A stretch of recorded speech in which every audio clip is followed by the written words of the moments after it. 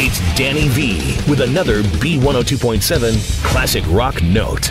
Rob Halford of Judas Priest said in a new interview with Portland Mercury that metal fans are furious that Priest has not yet been inducted into the Rock and Roll Hall of Fame. Let's see, they've been eligible since 1999, and although they went on the ballot for the first time this year, they didn't make the final list of inductees. But he says, hey, we got a great legion of fans out there. It's an ongoing metal love affair that's been solid and kept us going and motivated, quite frankly.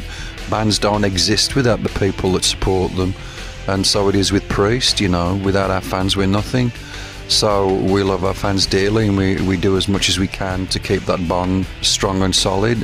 Here's to getting Judas Priest into the 2019 Rock and Roll Hall of Fame. After all, for metal acts, Metallica's there, Black Sabbath is there. Judas Priest needs to be there too. That is Rob Halford on a B Rock Note.